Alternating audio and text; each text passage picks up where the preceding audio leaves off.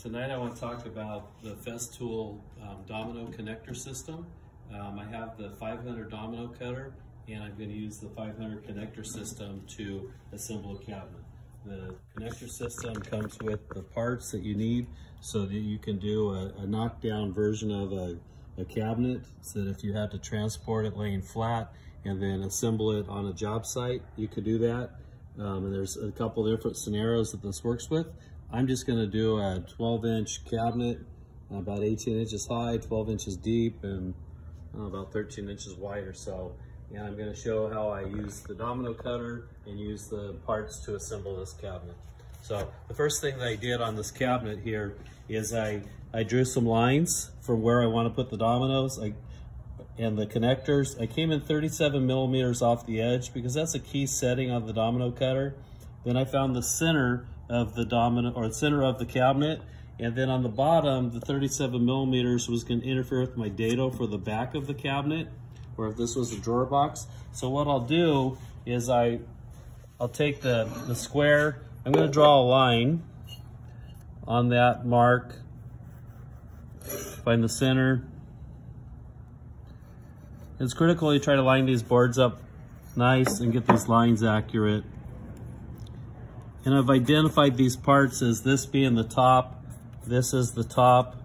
When I drill these holes, I'm going to drill in 15 millimeters here and 28 millimeters on the top piece. That's key for the components to work right.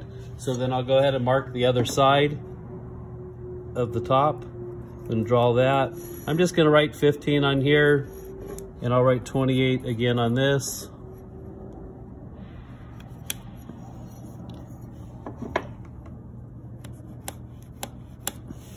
Okay, I did the same thing on the other side. I wrote bottom, did the same lines. So what I'm going to do is we'll come over here and I'm going to grab the domino cutter. And this is going to take the 8 millimeter bit. So with the domino cutter, we take the tool, separate to, and I have the 8 millimeter bit in it. But if you need to change the bit, you're going to lock this piece here. You're going to loosen this. Since I already have that in there, I'm going to set this back in. That lines up in there. We need to adjust, tilt the table to 90, the fence. And then I'm going to set the depth here, the height, at 20 millimeters. My material is probably 18 millimeters, but I'm going to round up and use the preset stop on here. And I'm going to lock that in at 20 millimeters. So it's not going to be perfectly centered on the board, which doesn't matter. If you ever need to repeat this, you want to always try to go with the preset setting. I'm also going to use the tight fitting there rather than the loose, because there's a medium and a loose. There's two loose settings, and those will come into play in other areas. For this one, I'm going to do tight on all the pieces. Okay, so now I can take the cabinet apart. I've already pre-cut the dados for the back, pre-cut the sides, the front and back. Typically, I would have done this when I was making kitchen cabinets. I would have done white melamine or a melamine color on the inside, a paintable, gluable piece on the outside, or a veneer so it could be stained or painted. And then I would have screwed the cabinets together and I would have covered it with veneer or formica on the outside. For years I did that. So this would be an alternative, a different way of doing it. Also being knockdown fitting. If it's a bigger cabinet, you could transport it laying down and then put it together on the job site. So I'm going to take these clamps off. I do have the back in there right now, which I'm going to take out. So I'm going 15 millimeters deep, 28 millimeters deep. This is the top. You can see the dado for the back, top, bottom, back. So these pieces I'm going 15 millimeters into. So I'm going to come over here and I'm going to use the vacuum pump. So I'm going to tilt this down. I'm going to turn the vacuum pump on. I'm going to clamp the vacuum pump to the table. So now it's stuck to the table. This isn't going to tilt or turn. I'm going to take my piece here, and these are the 15 millimeter pieces on the sides of the cabinet.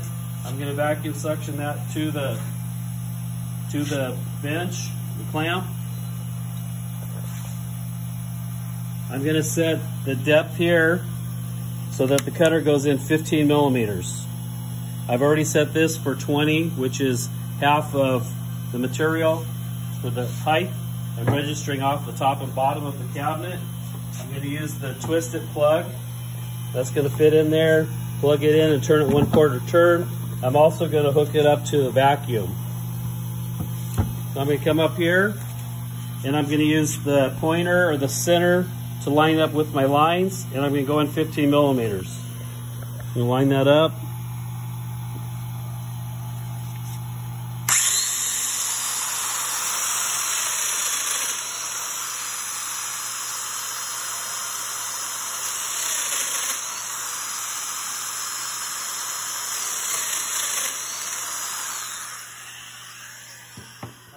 Release the vacuum clamp, turn the board over, and do the other side,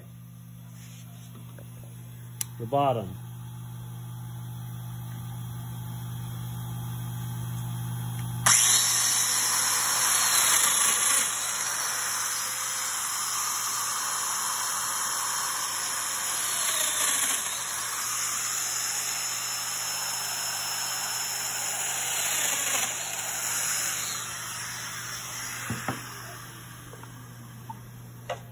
Well, I have that setting set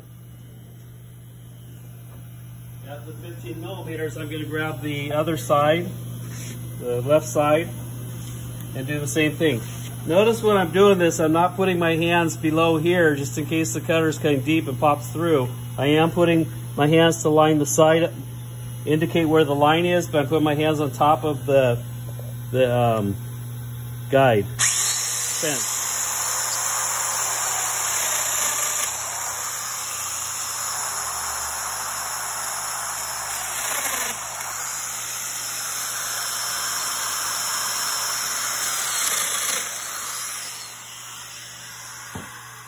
Now I'll release the clamp with the foot pedal, put this on here.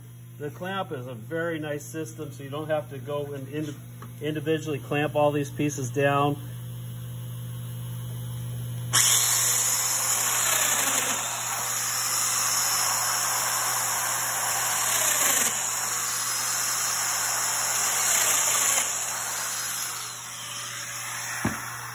So I'll release that.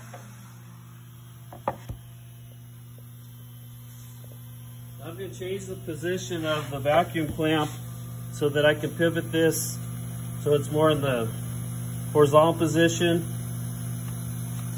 And I'm going to put this here. This is the top.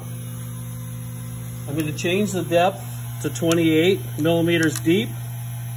And I'm going to go and line that up again with the line.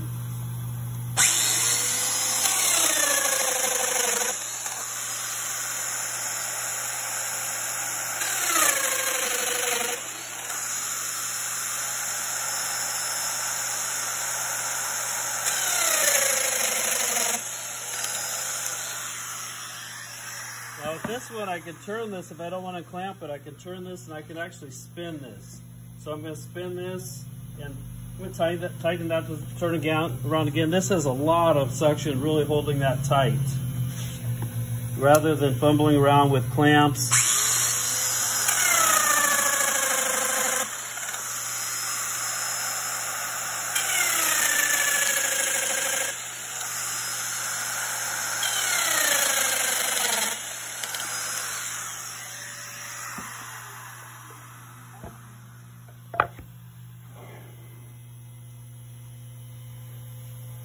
I'm going to grab the other, this one, that was the top, this one's the bottom. It's still set at the 28 millimeters deep.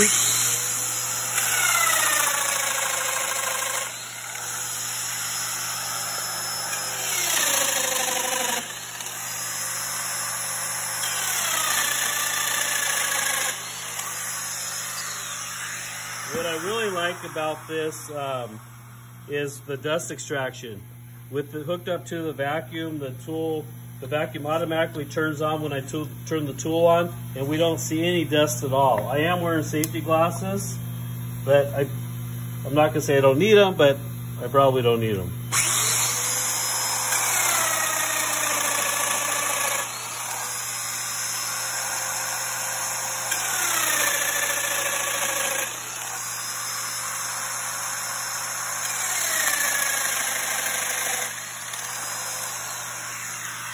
So what does the domino cutter do? You can see it's got a bit in it, and what happens is that plunges in.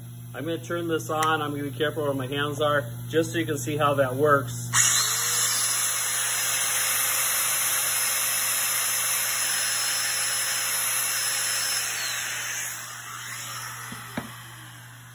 Okay, now that I've done all those pieces, the next step is I need to take from the domino box this drill guide and this drill bit.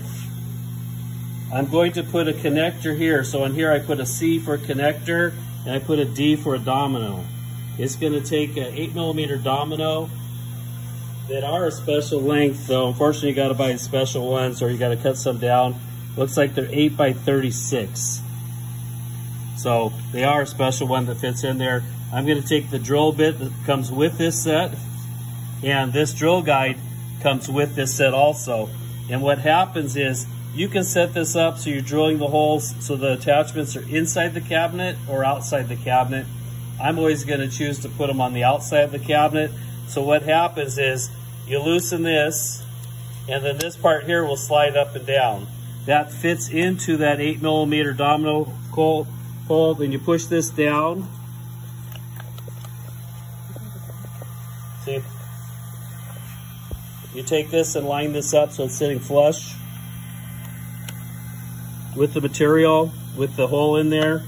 And then I'm going to take this drill bit and I'm going to put it in the drill and tighten that down really good. Now I'm only doing the two outside pieces. The center one I'm going to use the domino for alignment, and I'm going to use the connectors on the outside. So with this, you're going to take this. I'm going to just make sure that's seating on there right. And then it helps if you hook this up to the vacuum, because what will happen is when you drill that hole, it's going to fill up your previous cut with the dust from the drill, and it also helps if you clamp this down so that this stays tight.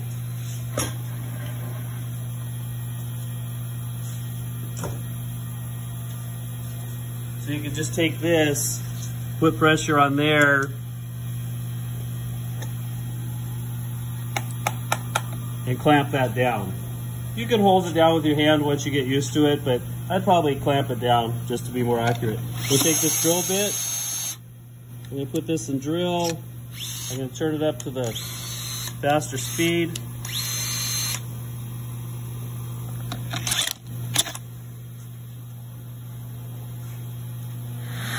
I'll turn the vacuum on.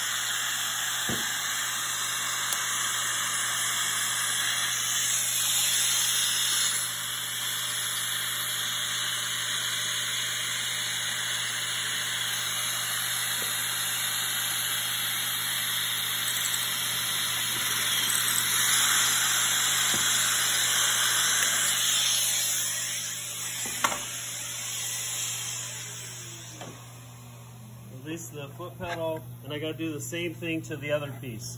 I'm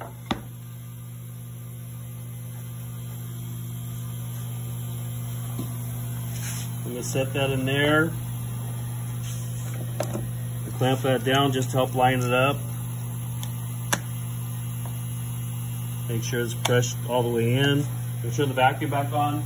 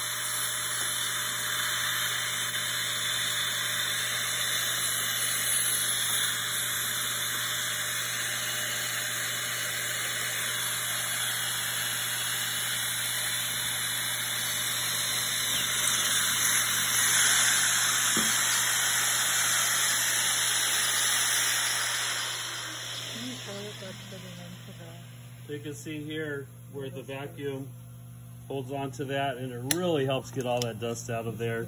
But I'm going to turn the vacuum clamp off. This still has some holding power, even with the vacuum clamp off a little bit. I'm going to release the foot pedal. Now we're going to go back and put the fittings in there to see how this draws together. So this is the top, the bottom. I would typically sand all these before I put it together. I'm just doing a test fit, but with this you could even stain and finish it with it apart.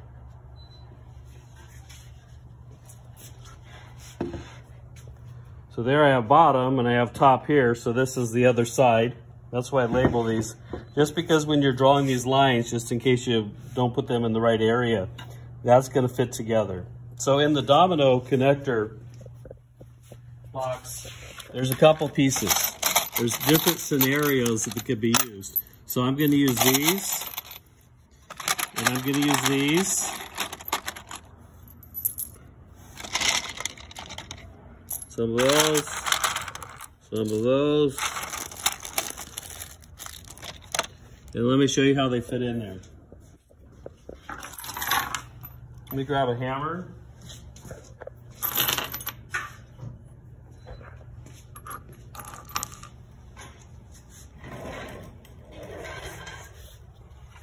So I typically take the side pieces and I'm gonna hammer these in here. Now it's important, there's one way it fits in there. You can see the thread goes in there, then there's these little tabs on the top that hold it. So that's gonna fit in. And the theory behind this is, if I have that in there right, the theory behind this, before I put that in there, is the screw's gonna come in here, and when that twists, it's gonna cause this bottom part to expand out. So you wanna put it with those little tabs on the top.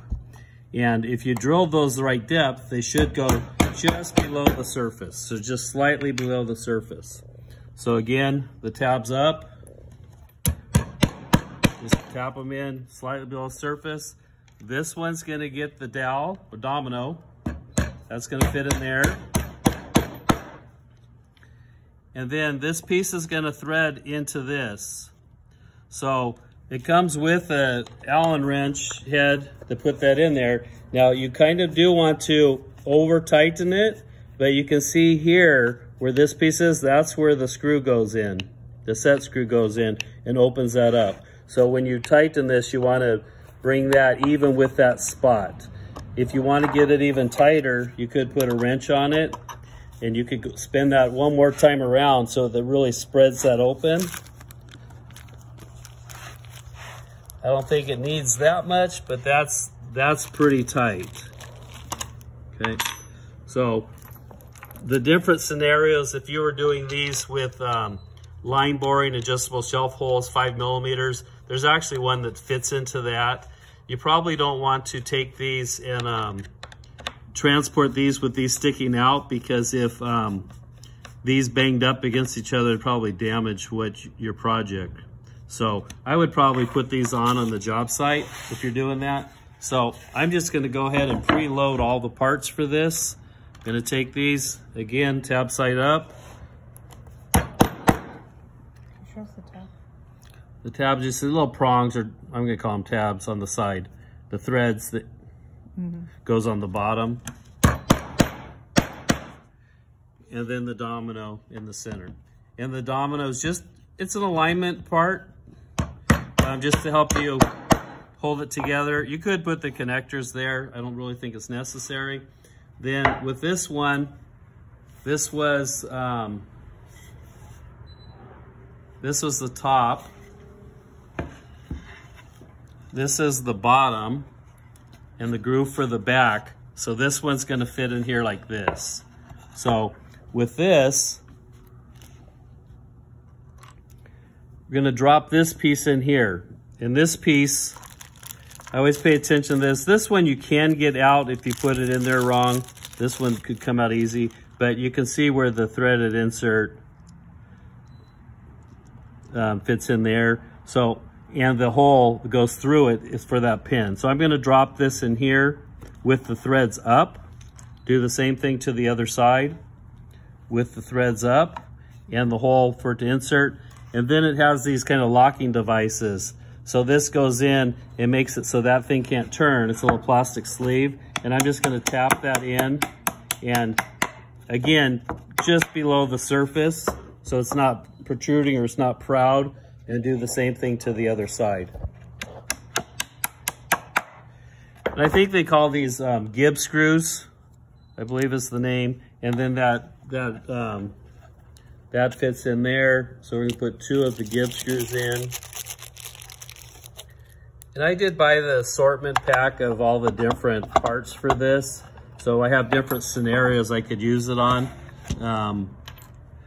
And I basically have used the same one a few times. Just on some sample cabinets in the shop. So we can take that wrench. Looks like it's a 6 millimeter, 5 millimeter, 8 millimeter. It's a millimeter. I'm gonna turn that, open that up, spread that out. I'm not gonna over tighten this one like I did that first one. It's snug, it's not coming out. So this fits in there.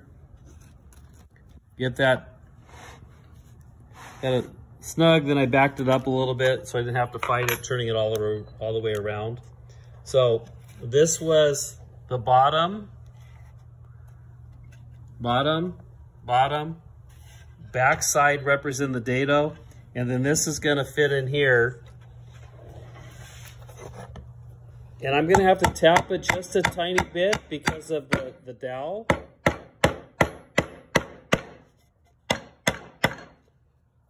We'll come back and see what's going on there. Let me see if I back this out. It could be that screw's hitting it. So I tighten that screw so it fits in there. I gotta hit the domino down. Okay, so you see how that lines up? And then when this screw fits in there, it actually pulls that really tight, and it's flush with the bottom and it's lining up. So over here, you can see it's gonna pull that tight. Then I can load the rest of the parts on the other pieces. So again, I'm gonna grab these pieces with the threads out and the hole up. I'm gonna drop it in this hole, because it's in the top one. Do the same thing the other side. Press that in there. Put the retaining clips in there so that doesn't twist. Tap those in just a little bit below the surface. I'm gonna hold off on putting the screw in there. Okay, so that's that piece. We're gonna take the top piece, and this one lines up here. So I'm gonna take that and I need to grab some more of those from the box.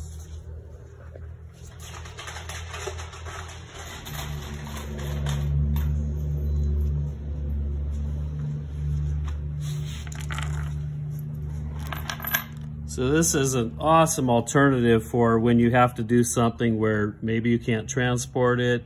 You need to transport it taken apart. Let me put those.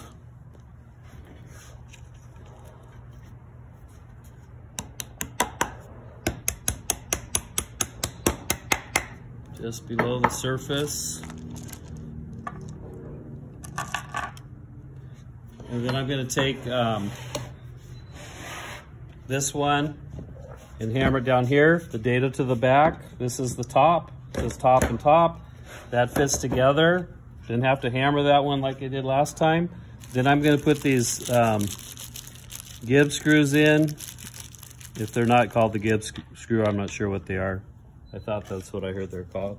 Then I'm going to put that in here, and I'm going to tighten that down. And then put the one on the other side. Now you could put these on the inside of the cabinet, the outside. I'm choosing the outside. Again, I would probably sand the cabinet first. I'm going to slide the back in.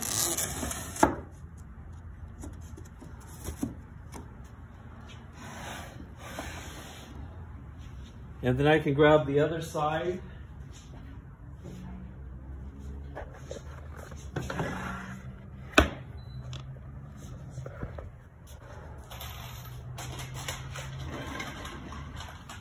I do like to sand the inside of the cabinet before I put that together. So again, with the tab up, tab up, tab up. I keep saying that because I have done it the wrong way and I struggle to get that piece out. So tap those in even, just lightly below the surface. Doing that 15 millimeters deep automatically allows it that extra space. They are below the surface, they're not proud. I'm gonna take the domino, tap that in. Now, if you want to do knockdown fittings, you can lightly sand or get a hand plane and take that little edge off there, and that way these fit in a little bit easier. One thing I didn't do is I was gonna put a hanging strip or a French cleat in here. I'm gonna call it a hanging strip. French cleat would be if we cut a 45 on that and we wanted to be able to hang it on the wall so you didn't see the screws. Typically, we'd put a 4-inch hanging strip or a nailer or whatever you want to call it on the top and the bottom of the cabinet, so when you screw the cabinet to the wall. And I've even put those in with the dominoes. You could even do them with the domino connectors, or maybe not, just a loose domino, or you could put screw pockets in to hold that in there, or you could nail it from the outside. I was trying to avoid the nails. So I might have to take the other piece apart to domino that if I wanted to put that in, or put in the screw pockets. So I'm going to put these in.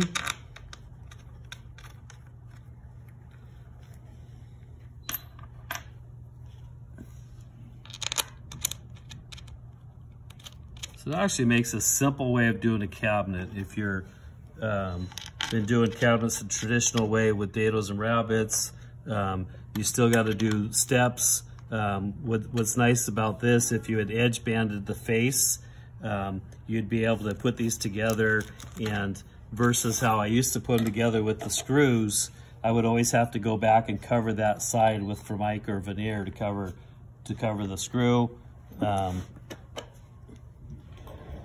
So it was a waste of an extra material, because I like to use the wood veneer that's wood on wood rather than a 10 mil paper backer, because I used a water-based contact cement, and I found that the water-based contact cement kind of saturated that 10 mil paper backer, and I'd always see waves and stuff in the project, and I didn't like that.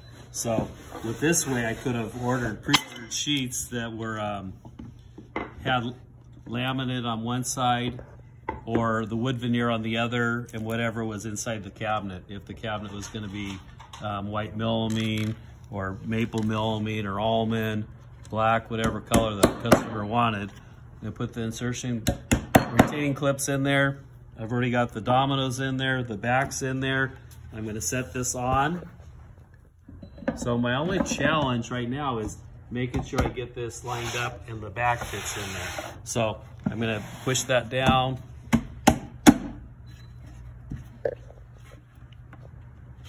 This one looks like the head of it's turned a little bit. We'll see if I'm going to turn it a little bit. So just the screw part here is turned a little bit, just so that screw fits in there better. I'm going to turn that there so that the screw fits in there and pulls that tighter.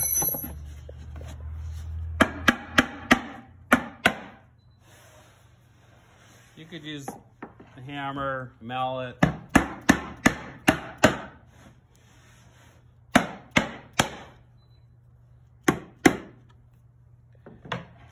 I'm going to take those screws.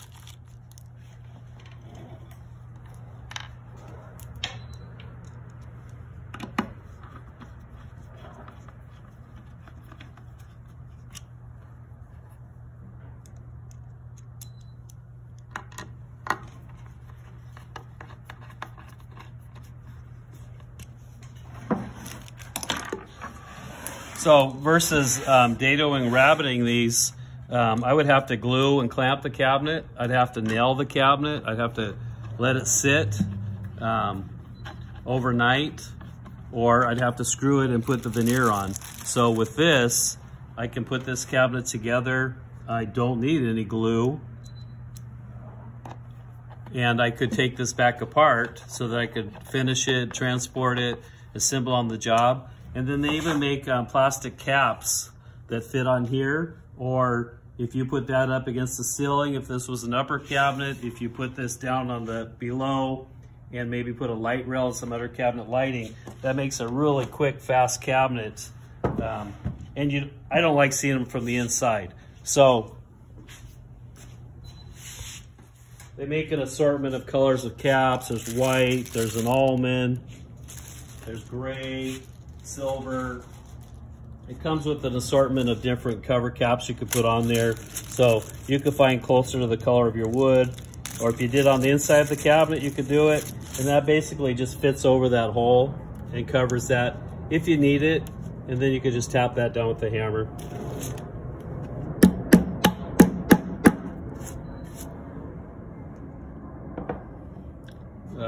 So that's the way you could finish them off if you needed to. That's basically the Festool 500 domino cutter with the 500 Connect system.